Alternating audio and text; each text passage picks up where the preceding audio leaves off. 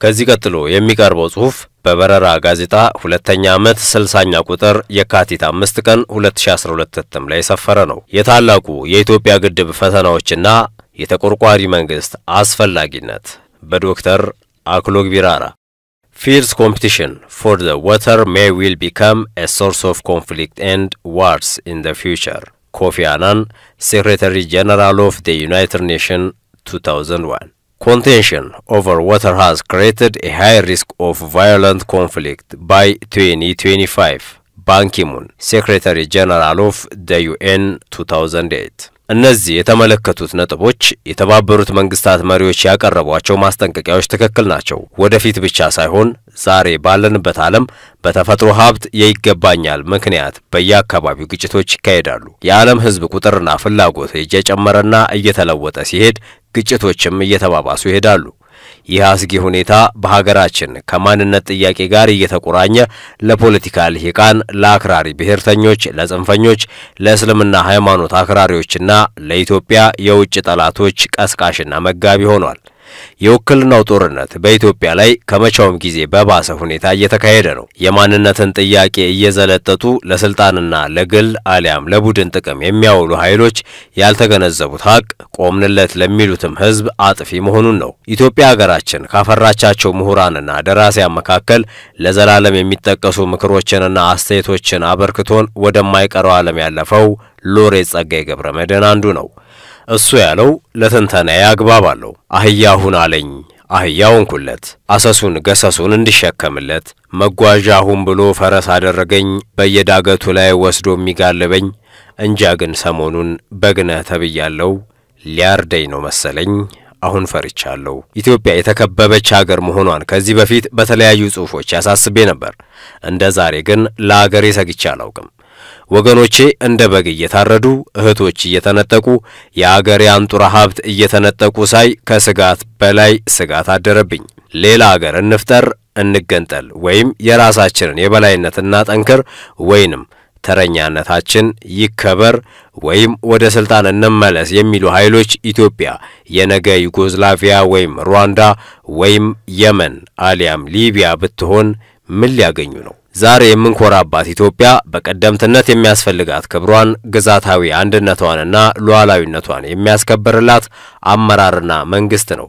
ከፖለቲካ ፉክክርና ከምርጫ በፊት ይህች ታላቅ ሀገር በራሷ ልጆች ንትርክና የእርስ በርስ ጦርነት እንዳትጠፋ ማድረጉ የሁላችንም በተለይ በደሃው ህዝብ ድጋፍ የተማርነው ልጆቿ ነው።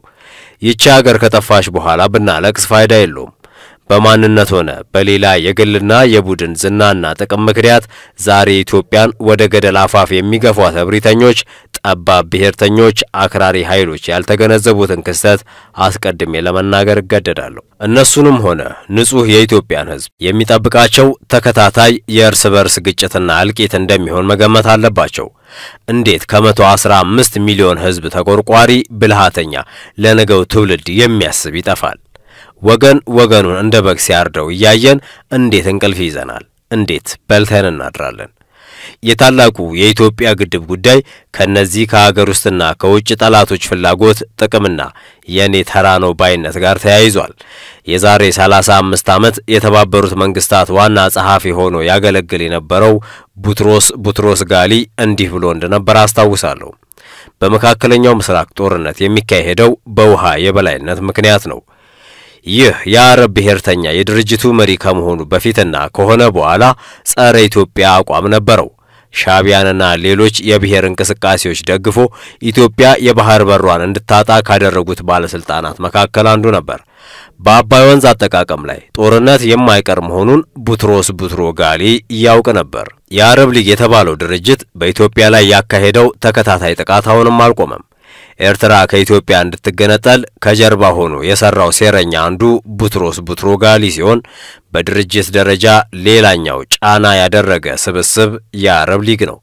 ከህወሓት ከሻቢያና ከኦነግ ጋር ሆኖ ሁኔታዎችን አመቻችቷል፣ ተመሳጥሯል። ይሄ ሴረኝነት አሁንም በአዲስ መልክ ይታያል። በኢትዮጵያ ሰላምና እርጋታ የውሃ ሽታ የሆነበት ዋነኛ ምክንያት አንዱ የሀገር ውስጥ የዘውግ ጽንፈኞችና አክራሪዎች ሲሆኑ ሌላው ከጀርባ ሆኖ የገንዘብ የመረጃ የአቅም ግንባታ ድጋፍ የሚሰጡት ግብጽ ሳውዲ አረቢያና ተመሳሳይ ኃይሎች ናቸው የአፍሪካ አንድነት ድርጅት በዚህ ወር መጨረሻ በአዲስ አበባ ስለ ሰላም ስለ ደህንነትና ስለ እርጋታ ውይይት ሲያደርግ ለሀገራችን ሰላም ከነሱት ኃይሎች መካከል የግብጹ አልሲሲ የሚያካሂደውን የውክልና ጦርነት እንዲያቆም ሹክ ያለው የኢትዮጵያ ባለስልጣን ወይም ሌላ ተቆርቋሪ ያለ አይመስለኝም የሚነገረው ሌላ የሚሰራው ሌላ ነው ቡትሮስ ጋሊ በመካከለኛው ምስራቅ ጦርነት አይቀርም ብሎ ሲናገር ሰሜን አፍሪካንም ይጨምራል ግብጽን ግን በጤግሮስ በኤፍራጥስ ወንዝ አጠቃቀም ዙሪያ ስመለከተው እስካሁን ድረስ ንትርክ ቢኖርም ተርኪ ኢራቅ ሶሪያና ሌሎች አገሮች ወደ ጦርነት አልሄዱም ተርኪ ብዙ የመብራትና የመስኖ ግድቦችን ሰርታለች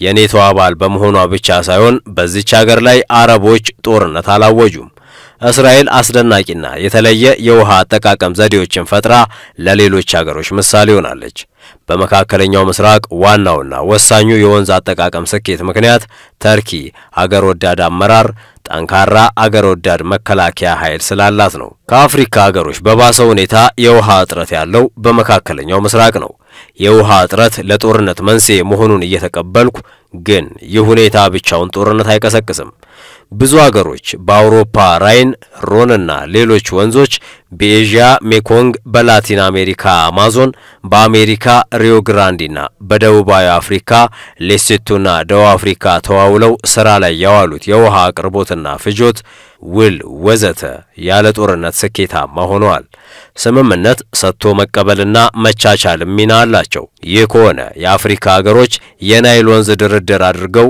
ወንዙን ለጋራ ጥቅም እናውለው ካሉ በኋላ ግብጽ ለምን አሻፈረኝ አለች ማንን ተማምና ምን አይነት የዲፕሎማቲክ ድጋፍ አግኝታና ከማን በኢትዮጵያ ውስጥ ምን አይነት ክስተት አይታና ተማምና የአባይን ወንዝ በሚመለከት የሚታየው የሀገር ውስጥ የዲፕሎማሲ የኃይል አሰላለፍና ጫና ነው በዚህ ትንተና የማቀርበው በፖለቲካ አመራር ያለውን ጥንካሬና ድክመት ነው በአሁኗ ኢትዮጵያ የኃይል አሰላለፉና የዲፕሎማሲ ጫናው ፍትሃዊና ሚዛናዊ አይደለም የሚያደላው ለግብጽ ነው ኢትዮጵያ በሀገር ውስጥ የውክልና ጦርነት እየተካሄደባት ነው ይህንን ክስተት ልንክደው አንችልም ይህን የሚያደርገው ህወሓት ብቻ አይደለም የኦሮሞ ብሔርተኞችና ጽንፈኞች የእስልምና አክራሪዎች ያንበሳውን ክፍል ይዘውታል ኢላማው ምንድነው እኔ ስከታተለውና ስገመግመው ኢትዮጵያን ለማዳከም ቢቻል በሙሉ እንድትበታተን ለማድረግ ነው ይህ አፍራሽነት የጀመረው ዛሬ አይደለም ህገ መንግስቱ የኛ የኢትዮጵያ ህዝብ በማለት ፋንታ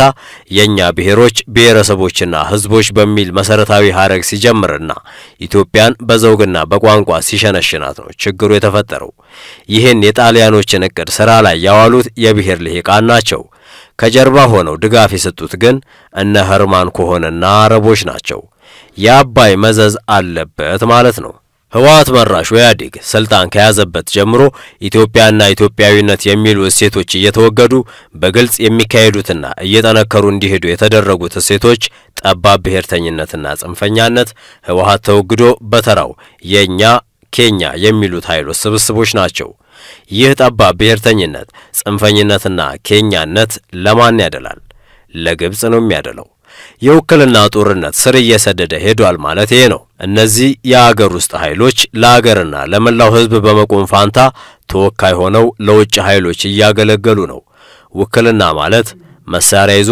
መተኮስና መግደል ብቻ አይደለም እንደ ኢትዮጵያ ኦርቶዶክስ ተዋህዶ ቤተክርስቲያን ያሉትን ተቋማት ማፍረስ አንዱና ዋናው አካል ነው የዘውግና የሃይማኖት አክራሪነትን ያስተጋቡ ኢትዮጵያዊነትና አብሮና ተከባብሮ ይኖር የነበረውን የእስልምናና የክርስቲና ወንድማማች ህዝብ እንዲለያዩ ማድረግና ተቋማት እንዲፈርሱ መጎትጎት ሌላኛው ስልት ነው እርግጥ ነው ግብጽ የውሃ እጥረት እንዳለባት አልክድም ማንንም አይክድም እኔም ከራከረው ኢትዮጵያ ሉዓላዊነቷ በዓለም ታውቆ በነጻነቷ የቆየች ሀገር እንደመሆኗ መጠን የራሷ የሆነውን አባይን ገድባ ለራሷ ብሔራዊ ልማት ለመጠቀም ሙሉ መብት አላት ነው በድርድር ዙሪያ የኢትዮጵያ ህዝብ በጨለማ እየኖረና እየተራበ ይኑር የግብጽ ህዝብ ግን የውሃና የምግብ ዋስትናው ይጠበቅ የሚል ሶስተኛ አካል ወይንም ኃይል ሊኖር አይችልም። አሜሪካ ከጎረቤቷ ከሜክሲኮ ጋር የምትጋራው ሪዮ ግራንዴ አለ። ብዙ ግድቦች ሰርታ ትጠቀማለች። ተርኪ የጤግሮስና የፍራተስን ወንዝ ለኃይል ማመንጫና ለመስኖ ስራ ገድባለች። በአፍሪካ አህጉር በስምምነት ስኬታማ የሆነውና ሊጠቀስ የሚገባው ምሳሌና አማራጭ በሌሴቶና በደቡብ አፍሪካ መካከል የተደረገው ውል ነው። የሌሴቶ ሃይላንድ ውሃ ፕሮጀክት ተብሎ የሚታወቀው ስምምነት በአንድ በኩል ሌሴቶ የኃይል ማመንጫ ግድብ ያለበትን ውሃዋን ለደቡብ አፍሪካ ያቀረበች፣ ደቡብ አፍሪካ ለሌሴቶ ግብር እንድትከፍል ያደረገው ውል ነው። በውሉ መሰረት ሌሴቶና ደቡብ አፍሪካ በጋራ የሰሩት ድርጅት ትልልቅ ግድቦችን የያዘ ሲሆን እነዚህ ግድቦች በመላው ሌሴቶ ቦዮች ተከፍቶላቸው ውሃው ተሰብስቦ ቫል በተባለው በደቡብ አፍሪካ ወንዝ አጠራቃሚነት ለደቡብ አፍሪካ ህብረተሰብ የውሃ አገልግሎት ይሰጣል። በሌሴቶ መጋቢ ከሆኑት ወንዞች መካከል ማሊባ ማትሶኩና ሴንኩ ይገኙበታል። እነዚህ ሁለት የጥቁር አፍሪካ አገሮች በጋራ መተባበር የፈጠሩት የወንዝ አጠቃቀም ፕሮጀክት በአፍሪካ ከፍተኛ ቦታ የያዘ ነው፣ ሞዴልም ነው። ይህን ምሳሌ የጠቀስኩበት መሰረታዊ ምክንያት ከአባይ ጋር ይመሳሰላል ለማለት ሳይሆን ለሁለት ምክንያቶች ነው። አንደኛ ፈቃደኝነት ካለ ለኢትዮጵያ ሌላው አማራጭ ግብጽ ከአባይ ለምታገኘው ውሃ መጠን በስምምነት ኪራይ እንድትከፍል እንዲታሰብ ለማሳየትና ሁለተኛ በደቡብ አፍሪካና በሌሴቶ መካከል የተደረገው ውል የሚያሳየው በውሉ መሰረት ሌሴቶ በራሷ ክልል ወይንም ወሰን ለሚገኘው ተቋም የሉዓላዊነት መብቷን ለመጠቀም እንደቻለች ለማሳየት ነው። በኦክቶበር 24 1986 የተፈረመው ውል አንቀጽ 7 የሌሴቶ ልማት ባለስልጣን በሌሴቶ ለሚገኘው የውሃ ፕሮጀክት የሥራ አፈጻጸም ሂደት ደህንነት ጥገናና ኃላፊነት ሙሉ ስልጣን ይኖረዋል ይላል። በተመሳሳይ የኢትዮጵያ ግድብ ባለቤት ሉዓላዊነትና ባለሙሉ ስልጣን ኢትዮጵያ እንጂ ግብጽ ልትሆን አትችልም። ኢትዮጵያ በአስዋን ግድብ ላይ እንደማያገባት ሁሉ ግብጽም ሆነ ሌላ ሶስተኛ አካል በታላቁ የኢትዮጵያ ግድብ አስተዳደር ጤናማነት፣ ጥበቃ፣ ጥገናና አመራር ጣልቃ መግባት የለበትም። የኢትዮጵያ መንግስት መሪዎች ዋና ኃላፊነት የሚሆነው የኢትዮጵያ ህዝብ ከገቢው አውጥቶ በሰራው ግድብ ላይ ኢትዮጵያ ሉዓላዊ መብት የላትም፣ ግብጽ ወይንም ሌላ ሶስተኛ አካል ያገባዋል የሚል ካለ የኢትዮጵያ መንግስት መከራከር ያለበት ይህ አዲስ ክስተት የዓለም መንግስታት ከሚከተሉት ደንብ፣ ልምድ፣ ውልና ህግ ውጪ ነው ብሎ ደፋር አቋም መውሰድ አስፈላጊ ነው። ይህን የግብጾችን ተንኮልና ሴራ የሚያስተጋቡ አካላት ዓለም ባንክንና የአሜሪካን መንግስት ጨምሮ ካሉ በይፋ ለኢትዮጵያና ለመላው አፍሪካ ህዝብ በግልጽ ይንገሩን፣ አይሸውዱን። ግልጽነት ይኑር። ሌሴቶ ሉዓላዊ መብቷን ካስከበረች ኢትዮጵያም የማታስከበረበት ምክንያት የለም። ግብጽ በሲዝ ካናል ሉዓላዊነት ተከራክራ መብቷን አስከብራለች። እኛስ? ዓለም ባንክ፣ የተባበሩት መንግስታት የልማት ድርጅት፣ የናይል ተፋሰስ ሀገሮች ድርድርና ውል በስምምነት ወንዙን እንጠቀም ብለው ቃል ከገቡና ተቋም ከፈጠሩ በኋላ ግብጽ እንቢተኛነት አሳይታለች። ግብጽ ከፈርዖኖች ዘመን ጀምራ ኢትዮጵያ ወንዞቿን እንዳትጠቀም ስታስፈራራ ኖራለች። ወረራዎችም አካሂዳለች። ጠቅላይ ሚኒስትር መለስ ዜናዊ አንድ ጊዜ ይህን የእብሪተኛ ባህል እንዲህ በሚል ድፍረት አሰምቶ ነበር። ኢትዮጵያ ለመውረር የመጣ ግብጻዊ ወደ አገሩ ተመልሶ ታሪኩን የተናገረበት ጊዜ የለም። ግድቡን በሚመለከት ጠቅላይ ሚኒስትር ኃይለ ማርያም ደሳለኝም የወሰደው ተመሳሳይ አቋም ነበር። ሀገርን የሚመራ ማንኛውም ግለሰብ ታማኝነቱ ለኢትዮጵያና ለመላው ህዝቧ ብቻ ነው፣ ለፓርቲው ወይንም ለዘውጉ ወይንም ለስልጣኑ አይደለም። የግድቡ ክርክር የወንዙ ውሃ መቀነስ ብቻም አይደለም። ግድቡ ሲሞላ ለተወሰነ ጊዜ የግብጽ የውሃ መጠን ሊቀንስ ይችላል፣ ግን መጠኑ ለግብጽ አስጊ እንደማይሆን ጥናቶች ያሳያሉ። ችግሩ ግብጽ አንዲትም ጠብታ እንዲቀነስ ፈቃደኛ አይደለሁም ማለቷ ነው። ይህ ግትር አቋም የኢትዮጵያ ህዝብ ሁልጊዜም ቢሆን ረሃብተኛ ሆኖ እንዲማቀቅ በጨለማ እንዲኖር ከመፍረድ ልዩነት የለውም። ደንታ ማሳየት ያለበት ግትሩ የአልሲሲ መንግስት አይደለም። በኃላፊነት የሚጠየቀው ጠቅላይ ሚኒስትር ዶክተር አብይ የሚመራው መንግስት ነው። በዚህ ዙሪያ ኢትዮጵያን ተጠቂና አጎብዳጅ እንድትሆን ያስገድዷትን ክስተቶች ባጭሩ ላቀርብ። አንደኛ፣ ህወሓት የኢትዮጵያን መንግስት ተቃውሞ መቀሌ መመሸጉና በየአካባቢው ግጭቶችን መቀስቀሱ በቅርቡ ልክ ትግራይ የተለየ ሀገር በሚመስል ሁኔታ ህወሓት በመቀሌ ያሳየው የመከላከያ ኃይል ትዕይንት ልዩ ከባድ መሳሪያዎችን የያዘ ህወሓት ሀገር ወዳዱን የትግራይ ህዝብ ለጦርነት የሚያዘጋጀው ይመስላል። እንደ ግብጽ ላለ የውጭ ተመልካች በኢትዮጵያ አንድ መንግስት የለም ሁለት ወይንም ከሁለት በላይ መንግስታት አሉ ወደሚል ድምዳሜ ያመራቸዋል። ኢትዮጵያን በቀላሉ ለማንበርከክ ይቻላል ወደሚል የተሳሳተ አቅጣጫ የኢትዮጵያ የፌደራል መንግስት በአስቸኳይ ከሚያደርጋቸው ውሳኔዎች መካከል በየክልሉ የተቋቋሙትን ልዩ ኃይሎችና የመሳሪያ ክምችቶች ብሔራዊ ወይንም ኢትዮጵያዊ ማድረግ ነው። ኢትዮጵያ የሚያስፈልጋት አንድ ለሀገር ሉዓላዊና ግዛታዊ አንድነት ታዛዥና ታማኝ ሆነ የመከላከያ ኃይል ብቻ ነው። በጀዋር መሐመድ ቀስቃሽነት ጠባብ ብሔርተኛውና ጽንፈኛው የቄሮ አካል አክራሪ የእስልምና ሃይማኖት ተከታዮችና ሸኔ ኦነግ የተባለው አሸባሪ እንቅስቃሴ በድሬዳዋ፣ በሐረር፣ በአዲስ አበባ፣ በኦሮሚያ፣ በቤንሻንጉል ጉሙዝና በሌሎች ክልሎች የሚያካሂዱት አመጽ እየተባባሰ መሄዱ ጀዋርንና ጠባብ ብሔርተኞችን ያደፋፈራቸው ክስተት የኢትዮጵያ ፌደራል መንግስት ለጀዋር ልዩ ክብር በመስጠት ጥበቃ እንዲደረግለት ማድረጉ ነው። ይህ ሁኔታ ብዙ የአረብ ሀገሮችን ግብጽን ጨምሮ አስደስቷቸዋል። አድሎ ከፋፋይ አስተሳሰብ ነው። ሶስተኛ በየአካባቢው በሰላም ወጥቶ መግባት አለመቻሉ፣ የመሳሪያ ክምችት መብዛቱ፣ የንግድና የሌላው ክፍል የኢኮኖሚ እንቅስቃሴ መበከሉ የኢትዮጵያ ኢኮኖሚ በፍጥነት ከሚያድጉ ሀገሮች መካከል የመጀመሪያውን ደረጃ ይዞ እንደነበር ዓለም ባንክና ሌሎች ድርጅቶች ዘግበውታል።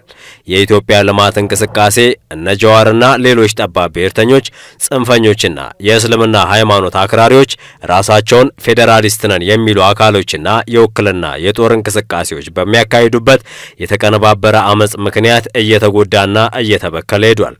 እድገትና ልማት ከሀገር ዘላቂነትና ከህዝብ ደህንነት ጋር የተያያዙ ናቸው። በመውደቅ ላይ ያለ ሀገር ወይንም የወደቀ ሀገር ሊለማ አይችልም። ሶማሊያ ምሳሌ ናት።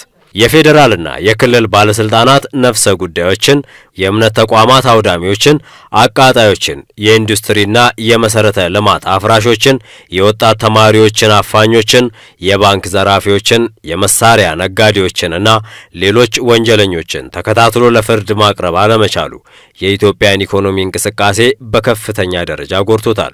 ኃይልን አንጠቀምም ባይነት ደህንነትን ከማስከበር ጋር አብሮ አይሄዱም። አሊያ መንግስት ለምን አስፈለገ? የኢትዮጵያ ውድቅት መሰረታዊ ምክንያት የመንግስት ባለስልጣናት አግባብ ያለውን እርምጃ በፍጥነት ለመውሰድ ካለመቻላቸው ጋር የተያያዘ ክስተት ነው። ህገወጥን ግለሰብንና ቡድንን እያባበሉ ህግ ይከበር ማለት ዘበት ነው። የፌደራሉ መንግስት የዜጎችን ደህንነት ለመጠበቅና ለማስጠበቅ አለመቻሉ የህግ የበላይነት እንዲከበር ለማድረግ ቆራጠኛነትና ድፍረት አለማሳየቱ በድምራቸው ሲታዩ ለአገሪቱ ልማት እየቀነሰ መሄድ ብቻ ሳይሆን ለኢትዮጵያ ጠላቶች በተለይ ለግብጽ አመቺ ሁኔታዎችን ፈጥሯል። ችግሩ የኢትዮጵያ ህልውና ጉዳይ ሆኗል። ዳንኮፕፍ የተባለ የኢኮኖሚና የፋይናንስ ተመራማሪ ኳርትዝ አፍሪካ በተባለው መጽሔት በፌብሩዋሪ 4 2020 ባወጣው ዘገባ ዓለም ባንክን ጠቅሶ እንዲህ ብሏል። የኢትዮጵያ እድገት በተከታታይ 2 ዓመታት እየቀነሰ ይሄዳል የሚል ዘገባ። ይህ አያስገርመኝም። እርጋታ የሌለበት ሀገር የእድገት መጠኑ እንደሚቀንስ ከሌሎች ሀገሮች ልምዶች ተምረናል። ከዚህ በፊት በጻፍኩት ትንተና የኢትዮጵያ የውጭ ዕዳ መጠን አሳሳቢ ደረጃ ላይ መድረሱን በመረጃ በመደገፍ አሳስቤ አማራጮችን አቅርቤ ነበር። ምክሬን የሚያስተናግድ ባለስልጣን አለ የሚል እምነት ባይኖረኝም የኢትዮጵያ ሕዝብ ይስማው፣ ታሪክ ይመዝግበው በሚል ግንዛቤ ነው። ዳንኮፕፍ ኢኮኖሚስቶች እንደሚሉት ከሆነ የኢትዮጵያ የእድገት መጠን በልዩ ልዩ ምክንያቶች እየቀነሰ ይሄዳል በሚል ደምድሟል። በእኔ ጥናትና ምርምር ከዚህ ሁሉ በላይ አስጊ ሁኔታዎች የፈጠረው ዜጎች በሰላም ወጥቶ ለመግባት፣ ለመንቀሳቀስ፣ ለመነገድ ወዘተ አለመቻላቸው ነው። የህግ የበላይነት አለመከበሩ ለልማቱ መጠን ከፍተኛ ጫና አድርጓል።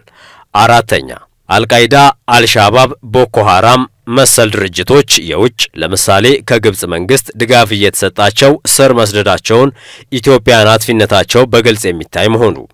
አምስተኛ በቀንና በይፋ ከ17 በላይ የሚሆኑ የባንክ ቅርንጫፎች መዘረፋቸው፣ የአካባቢ ፖሊሶች እርምጃ አለመውሰዳቸው፣ የተባበረና የተቀናጀ የኢኮኖሚ ሌብነት፣ ውድመትና ስርቆት መካሄዱ።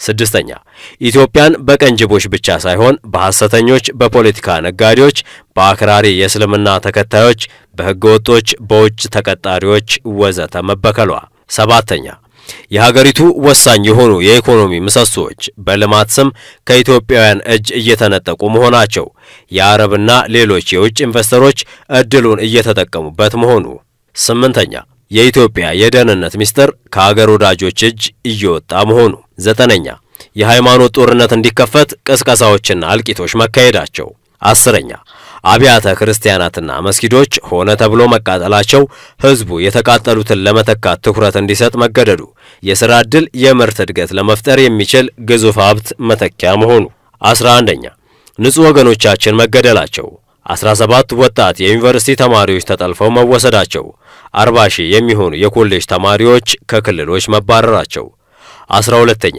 የፌደራሉ መንግስት የመከላከያ የደህንነትና የፌደራል ፖሊስ ኃይሎችን አጣምሮ የማያዳግም ወታደራዊ እርምጃ ለመውሰድ አለመቻሉና 13ኛ የብሔር ተኮሩ መንግስትና የክልሉ አስተዳደር የኢትዮጵያን ብሔራዊና ዘላቂ አቅም መበረዛቸውና ማዳከማቸው ይገኙበታል እነዚህ ሁኔታዎች በድምራቸው ሳያቸው የግብጽ መንግስት የኢትዮጵያን የውስጥ አስተዳደር ድክመቶችና ብልሽቶች ተጠቃሚ ሆኗል ለማለት ደፍራለሁ ታላቋን ኢትዮጵያን በራሳችን በውስጥ የዘውግ ንትርክና አክራሪ በሆኑ በተወሰኑ የእስልምና ሃይማኖት ከፋፋይ ሁከቶች አድክመናታል ለጥቃት ዳርገናታል የኢትዮጵያዊነት ሀገር ፍቅር ጠፍቷል ምንም እንኳን የአምባገነንነት መንግስት ቢመራትም ሀገራችን ኢትዮጵያ የዚህ አይነት ዘርፈ ብዙ ተግዳሮቶች አልገጠሟትም የሀገር ፍቅርና የህዝብ ህብረት ከውጭ አደጋ እንደሚያድነን ያድዋ ታሪካችን አረጋግጧል ከሀገራዊ ጠላቶች አንፃር ከግብጾችና ከሌሎች ለኢትዮጵያ ደህንነት ብሔራዊ አንድነት ብልጽግናና ዲሞክራሲያዊ ስርዓት ግንባታ ደንታ ከሌላቸው አካላት አንፃር ሁኔታውን ሳየው አንደኛ የኢትዮጵያ ህዝብ በየቀኑ የሚደርስበት ግድያ አፈናና ሌላ ግፍና በደል ሰላማዊ ሰልፍ እንዲወጣ የሞቱትን እንዲቀብር የጠፉትን እንዲፈልግ የፈረሰውን እንዲተካ እንዲያለቅስና እንዲተክስ ተገዷል ይህ ሁኔታ ተደጋጋሚ ሲሆን የረባ የልማት እንቅስቃሴ ለማድረግ አይቻልም ሁለተኛ እኔን የሚያሳፍረኝ ህዝቡ በገፍ ሲያለቅስና ሰላማዊ ሰልፍ ሲወጣ እንኳን በዘውግ አጥር ተለያይቶ ነው ታፍነው የት እንደደረሱ የማይታወቁ ወጣት ተማሪዎች የአንድ ዘውግ አባላት በመሆናቸው ይሆን ሌላ በሰብዕነታቸው መስፈርት ብቻ አብሮ መጮ አብሮ ማዘንና ሰላማዊ ሰልፍ መውጣት አይታይም ይህች የኔም ልጅ ትሆናለች ይሄም የኔ ልጅ ይሆናል ማለት እንዴት ተሳነን ጎንደሬው በገፎቶ የኦሮሞ ደም ደማችን ነው ማለቱ ከመቼው ተረሳ ሶስተኛ የሰው ህይወትና ደህንነት በዘውግና በሃይማኖት እንደተለያየ የውጭ ታዛቢዎች በተለይ ግብጾች ጉዳችን ያውቁታል ይተቀሙበታል ይህ ሁኔታ የውርደት ውርደት ነው አራተኛ ራሱን በራሱ ዝቅ ያደረገን ህብረተሰብና ሀገር ጠላቱ ብቻ ሳይሆን ወዳጁም ይንቀዋል አምስተኛ ለኔ ኢትዮጵያ ቆራጥ ደፋርና ሀገር ወዳድ ህዝብ አፍቃሪ የሆነ መንግስት የላትም እንድል ያስገደደኝ ከሁለት ወራት በፊት በኦሮሚያ ክልል ታፍነው የት እንደደረሱ የማይታወቁት ወጣት ተማሪዎች ሁኔታ ነው ጉራጌ አማራ ኦሮሞ ትግሬ ሶማሌ ወይንም ሌላ ወላጅ ልጁን ከድህነት አረንቋ ለማውጣት ትምህርት ቤት ሲልክ ልክ ናይጄሪያ እንደሆነው በቦኮ ሃራም መሰል ድርጅት ልጅ ሲነጠቅ ይህ ልጅ ወይንም ይህች ልጅ የኔም ልጅ ናት የኔም ልጅ ነው ብሎ በአብረነት መጮ አለመቻላችን ከውድቀት በታች መቀበራችንን ያመላክታል ይህ ኢሰባዊነት ጨካኝነት የተለመደ ሁኔታ መከሰቱን ያሳያል በኢትዮጵያ እንደዚህ አይነት አሳፋሪ እልቂት አፈና በተደጋጋሚ ሲታይ የመጀመሪያ መሆኑ ነው ነግበኔ ላይ ይደርስ ይሆናል የሚል ስሌት እንዴት አይታይም ስድስተኛ እኛ ኢትዮጵያውያን በማንንም ዓለም ራሳችን ከፍ አድርገን በራሳችን ተማምነን ተከብረን በየትኛውም ዓለም ለመኖር መቻላችን የዓለም ህዝብ ሲያስደንቅ ቆይቷል አርጀንቲና እስከ ራሺያ ከኢንዶኔዥያ እስከ ኖርዌይ ከቻይና እስከ አላስካ ከህንድ ሀገር እስከ ካናዳ ወዘተ ነጭ ላልሆኑ ህዝቦች ሁሉ ለነጻነትና ሉዓላዊነት ፈር የከፈተች ኢትዮጵያ ለውጥን ተቀብላ ወደፊት በመሄድ ፋንታ ተጠቂ ያደረግናት ራሳችንን የሌለ ታሪክ እየተረከን አብሮ ችግሮችን ከመፍታትና ከልማት ላይ በማተኮር ፋንታ ቀን በቀን የሲኦል ዓለምን እየፈጠርንላትና እየቀበርናት ነው ይህ ሁኔታ የተከሰተበት ጊዜ በግራይ መሐመድና በዮዲት ጉዲት ዘመናት ነው። የጠፋውን ህዝብና ሀብት ብናስበው ኖሮ ከነዚህ እልቂቶች እንማር ነበር፣ አልተማርንም። ሰባተኛ ኢትዮጵያ ሀገራችን ለጥቁር አፍሪካ ህብረት ፓን አፍሪካኒዝም ከፍተኛ አስተዋጽኦ አድርጋ ነበር። አብዛኞቹ የአፍሪካ ሀገሮች ሌላ ሳይቀር ሰንደቅ ዓላማዋን ኮርጀዋል። ብዙ ፈረንጆች ልጃቸውን ምኒልክ ቴዎድሮስ ብለው የሚጠሩት ኢትዮጵያ የጀግኖች ሀገር ስለሆነች ነው። የታወቀችው አርቲስት አሽሌ ግርሃም ልጇን ምኒልክ ብላ ጠርታለች። ጠባብ ብሔርተኞች ግን አጼ ምኒልክን በማድነቅና በማክበር ፋንታ በተገላቢጦሽ ጡት ቆራጭ ብለው የአኖሌን ሐውልት ገንብተዋል። ይህ ሐውልት መፍረስ አለበት፣ ምክንያቱም የጥላቻና የእልቂት ምልክት ሐውልት ነው። ስምንተኛ የማንነት ጥያቄ ፈርለቋል፣ ድንበር የለውም። የበላይነት የሚፈልግ አካል የማንኛውንም መብት ጥሶ መሬቱም ታሪኩም ስልጣኑም የኔ ብቻ ነው ማለቱ አይቀርም። ነግበኔ እንበል የምንለው ለዚህ ነው። ዘጠነኛ እነዚህ ሁሉ ሁኔታዎች ኢትዮጵያን ደካማና የተከፋፈለች ሀገር ናት ለሚል ግምገማና ድምዳሜ ዳርገዋታል። አስረኛ ግብጽ በኢትዮጵያ የውስጥ ጣልቃ ጉዳይ የገባች እያዩ ተፎካካሪ ነን የሚሉ ፓርቲዎች ጠንካራ ብሔራዊ አቋም ሲወስዱ አይታይም። አብዛኞቹ ተፎካካሪ ፓርቲዎች የሚታገሉት ለወንበር እንጂ ለኢትዮጵያ ብሔራዊ ጥቅምና ደህንነት አለመሆኑን የግብጽ ታዛቢዎች በሚገባ ያውቁታል። ግብጽ የሚጋበዘው ማን ነው? ለውክልና አመቺ የሆኑትን ግለሰቦችና ስብስቦች። 11ኛ ጠንካራና ሀገር አቀፍ የሆነ ብሔራዊ ተፎካካሪ ፓርቲ በቀላሉ ለመመስረት አስቸጋሪ መሆኑን ግብጾች ያውቃሉ። የሚፈልጉት ብሔር ተኮርና የእስልምና ሃይማኖት ፓርቲ እንዲመሰረት ነው። ይሄ ኢትዮጵያን ያደክማል፣ ያፈርሳታል። ህወሓት የበላይ ሆኖ አገሪቱን ይገዛ በነበረበት ወቅት ይታይ የነበረው የአገር ውስጥና የውጭ ወኔና እንቢተኛነት ኦዴፓ ህወሓትን ከተካ ወዲህ ድምጥማጡ እንደጠፋና ህብረተሰቡ እንደተከፋፈለ ታዛቢዎች ያውቁታል።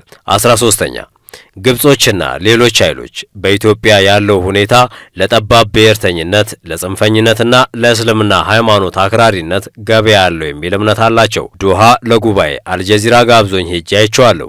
ይህ ሁኔታ በአብይ መንግስት ተባብሷል። ልቅ ሁኔታ እንደተፈጠረ ግብጾች ያውቁታል፣ እየተጠቀሙበት ነው።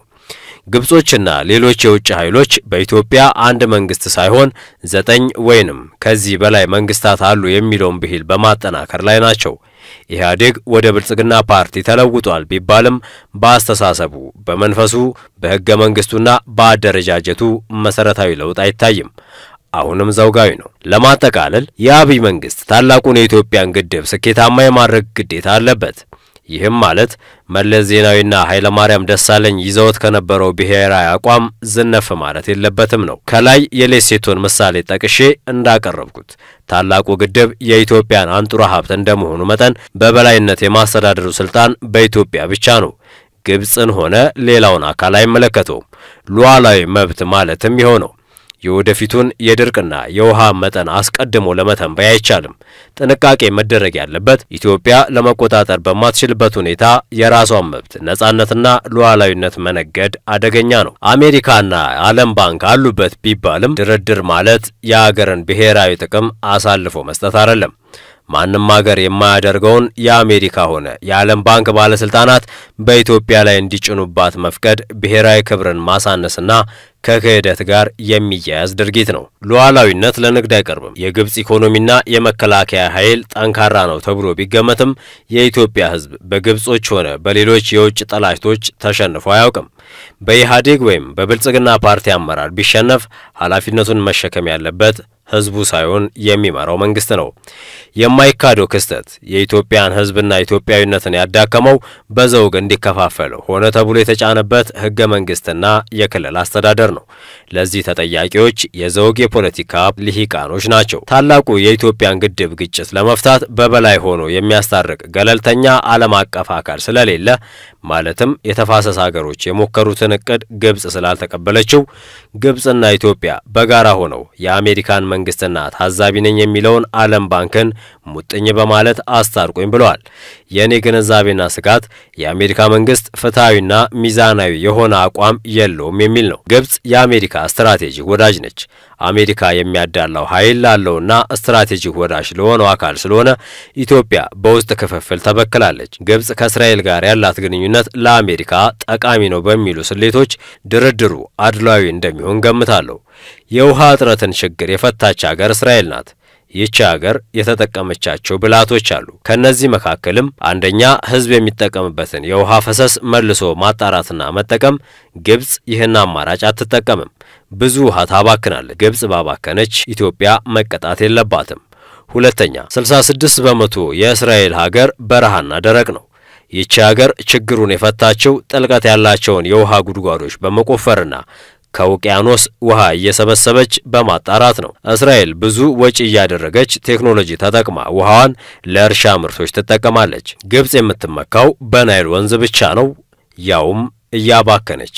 እስራኤል ከላይ የቀረቡትን ዘዴዎች ተጠቅማ ባለፉት 70 ዓመታት ጠንካራ ኢኮኖሚ ፈጥራለች። ዓለም ባንክ ሊያደርጋቸው ከሚችለው አማራጮች መካከል በኢትዮጵያ ላይ ጫና ከማድረግ ይልቅ ግብጽ የእስራኤልን ሞዴል እንድትጠቀም ጫና ማድረግ ያስፈልጋል።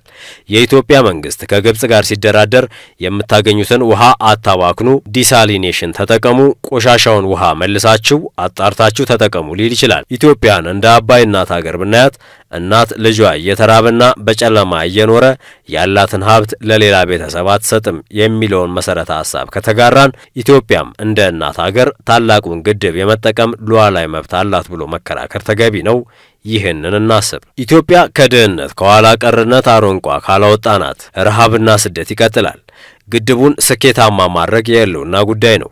የኢትዮጵያ ህዝብ በጨለማ እየኖረና እየተራበ ሀብትና ጥሪቱን ለግብጽ ስጡ የሚባል አማካሪና አስታራቂ አካል ከጥቅሙ ጉዳቱ ያመዝናል። ግብጽ ኃላፊነቷን ትወጣ፣ ሌሎችን አማራጮች ወጪ አድርጋ ተጠቀምና የሌሴቶን ሞዴል አማራጮች ከግንዛቤ ውስጥ እናስገባቸው እያልኩ መክራለሁ። ከጠንካራ ጎን ሆኖ ለመከራከር መፍትሄው የኢትዮጵያ መንግስት አቋም ጥንካሬና የሀገሬን ብሔራዊ ጥቅም ማስከበር ግዴታዬ ነው የሚል አቋም መውሰድ ነው። የኢትዮጵያ መንግስት ግድቡን በሚመለከት የጥቁር አፍሪካ ሀገራትን ድጋፍ መጠየቅና ከኢትዮጵያ ጋር አብረው እንዲቆሙ ማድረግ አለበት። በመጨረሻ የአባይ ወንዝ ጉዳይ በአንድ ግድብ አይቆምም። ስለሆነም ኢትዮጵያ የሌሴቶ ሞዴል ተጠቅማ ግብጽ ከአባይ ወንዝ በየዓመቱ ለምታገኘው ውሃ ኪራይ እንድትከፍል ለማድረግ ጥናት ማካሄድ እንዳለባት እንደ አማራጭ አቀርባለሁ። ያልተሞከረን ሐሳብ መሞከር አስፈላጊ ነው። አገር ወዳድ ኢትዮጵያውያን ልናደርገው የምንችለው አማራጭ ከላይ ያሉትን አማራጮች የኢትዮጵያ መንግስት እንዲመክርባቸው ጫና ማድረግ ነው። እኛ ከተባበርንና በአንድ ድምጽ ለአንዲት ታሪካዊ ሀገር ከቆምን የኢትዮጵያ መንግስት የኢትዮጵያን ዘላቂ ጥቅምና ሉዓላዊነቷን የሚያስከብር